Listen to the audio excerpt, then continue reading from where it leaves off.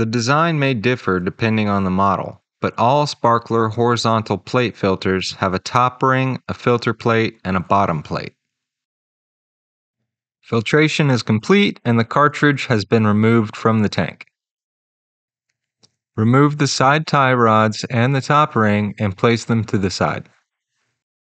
Without spare bottom equipment, you will need to discard each used filter media and set the plate to the side.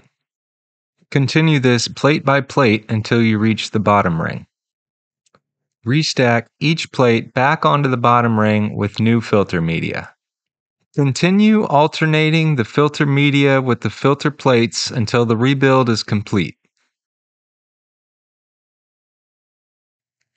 Remove the side tie rods and the top ring and place them to the side.